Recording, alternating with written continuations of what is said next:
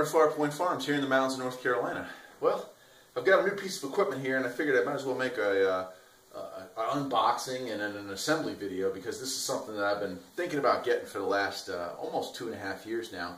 Now, I've done a review of my old steel utility cart that I've had for ages and ages. It's a no-name brand, but it's been a very good unit. It's lasted a long time. However, it's on its last legs. Some of the bolts have rusted out of it. The frame is a bit tweaked. I've got mismatched tires on there at this point. And a couple years back I got a Blue Hawk, which I also did a review of. And to be honest with you, I've never been very pleased with it. It was a larger unit. I really thought it was going to be more helpful here on the farm, but the size was actually a detriment in getting in and out of some places. So I decided that I wanted to get another like 10 cubic foot, not a 17. And I did some research, and I ended up going with this, which is a Brinly 10 cubic feet. This is a composite. It's not a metal one, so it's a little bit larger in the box. But I've got it here, got it home. I've actually cut the tape off of it already. But I'm going to go ahead and pull this thing outside into the yard so there's better sunlight out there today. And we're going to take a look at all the parts that it come with, and then I'm going to go ahead and put it together. So I'll show you how to do that as well. So if you're buying a Brinly cart like this is the video for you for sure, okay? Let's go outside and take a look. Okay, so here it is unpacked. Not a whole lot going on here, which is one thing I'm noticing. Difference between getting a metal-sided one and a poly-sided one is that there's a whole lot less parts going on here, isn't there? In front of you, these three white things here, I'll take a close-up of it here. Those are your three manuals, and what's really neat about this is they have the instruction manual / assembly manual, but they've also come up with another instruction manual if you want to build a side kit, which adds like raised panels so you could put loose objects like leaves and hay and stuff like that in there. So it gave you all the dimensions, all the sizes. So even though you could do this on your own, they've gone the extra step there and included that. So that's kind of cool. Then we also have this piece of cardboard over here, and if you can read it there, I don't know, but I'll read it to you. Do not discard cardboard bed divider. It can be used as a template for making dividers for the cart. Pretty nice that they included that, so you could draw that out on a piece of plywood and have dividers, and there's places for 2 of those, so you could cut this thing up in 3 ways. That's also kind of cool.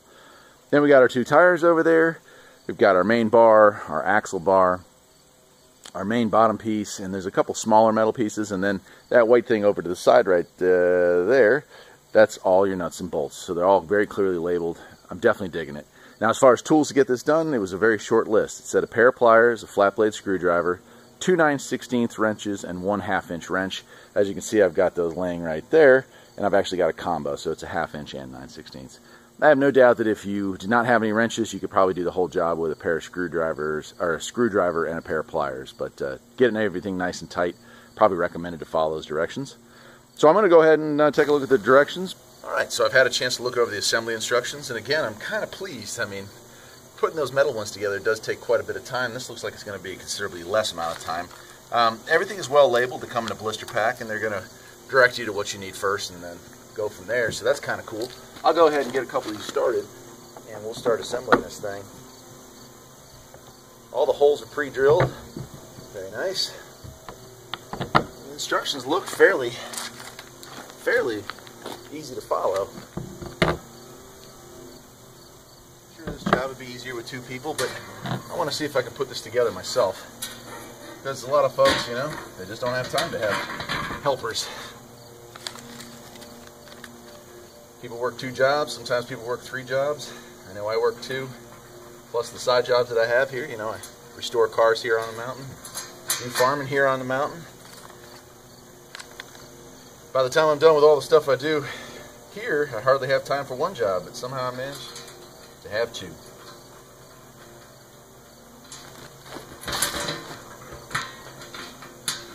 I'm going to get a lot of these nuts and bolts started, and I'll go back and tighten them up once I got them in. That way you don't end up with something that's cockeyed. If you get it all set up and then tighten everything down at the end, generally speaking, that's a better way of going about doing things. It makes it easier to get those last few bolts, nuts and bolts in there.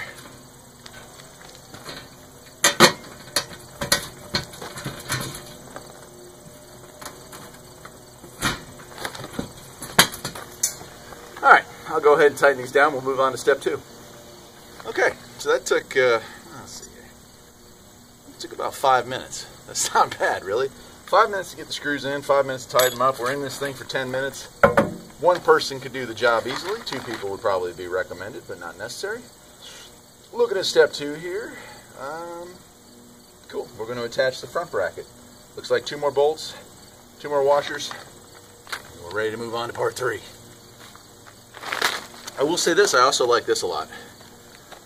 Nuts, bolts, washers, everything, they're laid out in stages, so you're following along with this thing. It's really cool. Panel 1, panel 2, so it's really, really nice. I like that.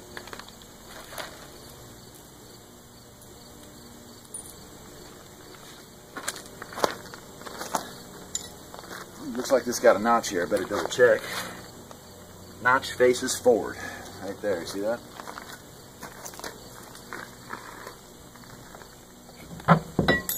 That's it. That's on there. Let's flip the page and see what's next. Okay, so it looks like the next step here is going to be assembling this beam. Again, we're already more than halfway done, I would say. We only got that much left to go. So it's showing here. This is my kick, my dump kick. It's got that abrasive material on there, so you'll be able to kick that forward, release the spring, the bed will dump. So I'll go ahead and install that through that hole there. Looks like I've got a couple nuts and bolts that are going on there. Let's take a look here.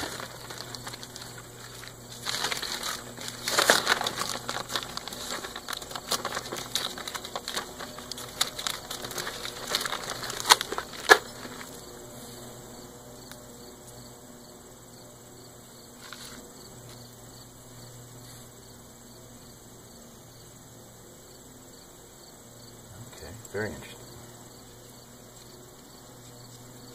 So let's flip this over here.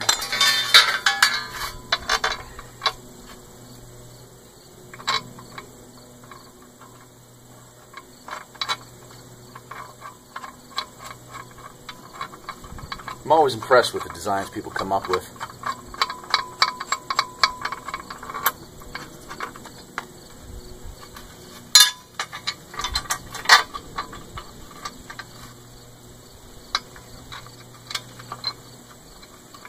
Everybody's got their own way of creating. This is kind of unique. I don't think I've seen anything quite like this before, and I really kind of like it. It's interesting. Form and function, you know what I mean?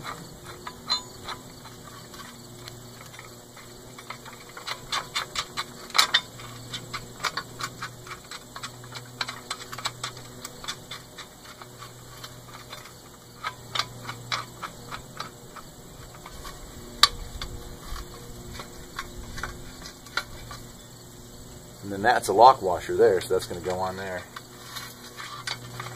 Go ahead and tighten that up.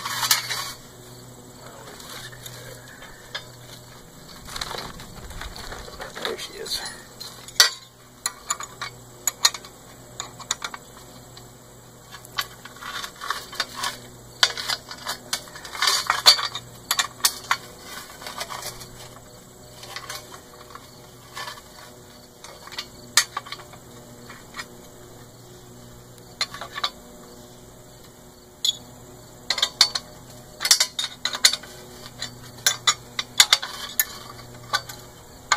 Very interesting design.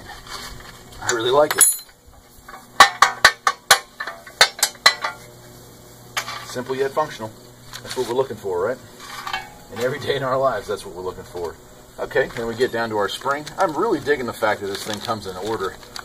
So you take the package, you don't have to have all these things laying out. You can literally go step by step and follow the instructions and never have too much extra stuff laying around.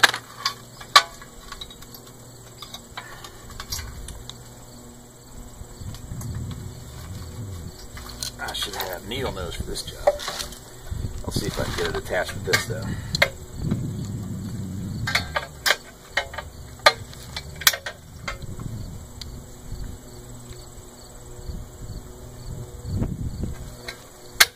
Yep, there it goes. And that's my dump release. Cool. Let's move up to here. I think we're going to be attaching our pivot for our pin. Sure enough. Sure are, right like that. And it's showing, well, what do you know? It's showing this stuff right here, so let's go ahead and grab that.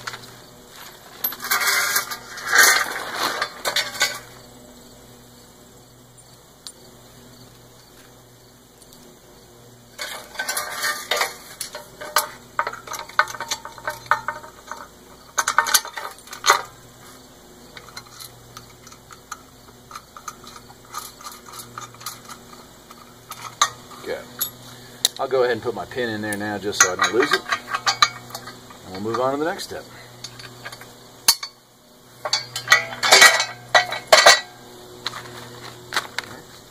Tow bar assembly. It's going to slide in right here, it looks like.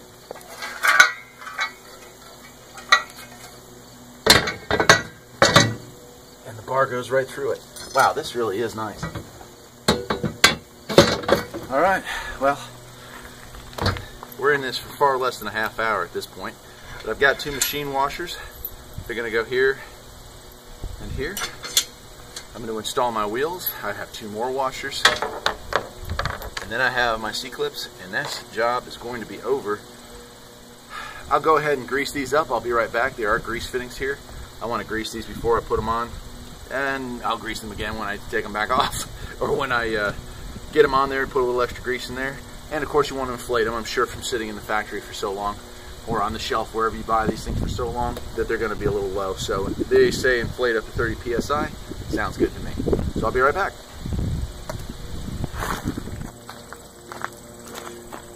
Okay, let's slide it on. When you go to put it on there, make sure you got your valve stems pointed out. Slide that on like so. Got yourself a clamp and a C-clip. Put the head on there like that. Might need to get a pair of needle nose for this job. Yeah, let me see if I can do it with regular pliers. I got a pair of needle nose pliers for that.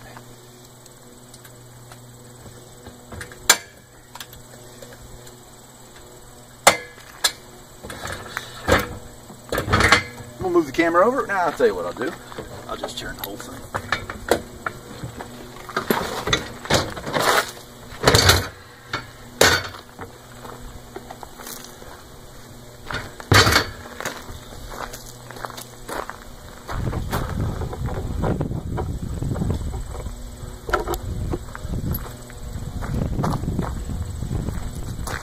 Okay, this side's going to be the same. Got my washer on the inside. Aired it up, put a little grease on it. Slide that in there. Put my other washer in place.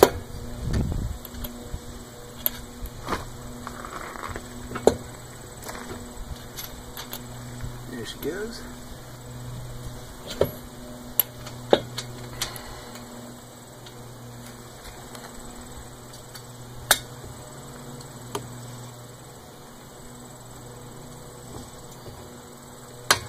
And that's it.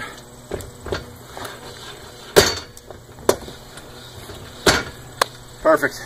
I'll put a little more lube on there.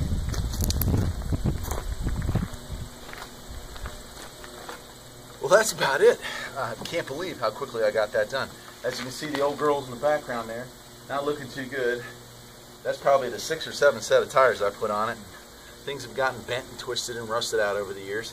And I intend to use this the exact same way. I'm going to use it pretty hard. So we'll see how the years treat the Brinly 10 cubic foot dump cart. But for now, I'm giving it an A+. That was the easiest setup I think I've done on any piece of equipment in a while. I'm Eric, owner of Farpoint Farms. I hope you enjoyed this video. I'm going to hook this booger up to my tractor and go take care of the chickens. So it's about to get dirty. That's it for today. I'll see you next time. Take care.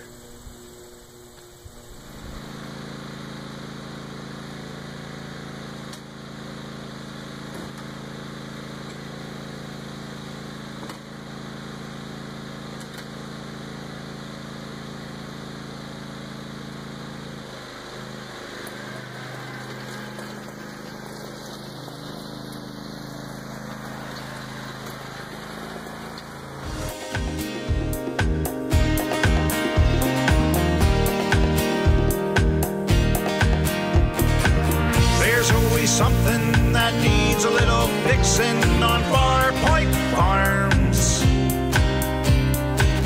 Freedom is mighty sweet. Liberty sows its seed at Farpoint.